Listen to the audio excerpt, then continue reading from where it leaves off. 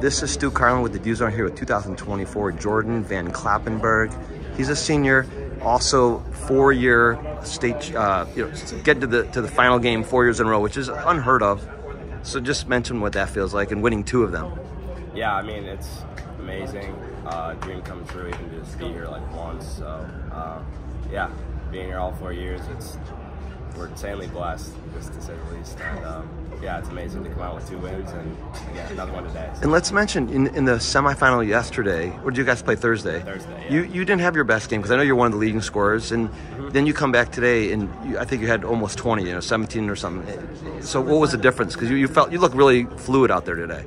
Yeah, I attacked the basket a little bit more today, got to the free throw line, so that helped. I also, Keaton also did a really good job just getting inside and passing back out to me to give me some good looks, so yeah, he made it easy for me.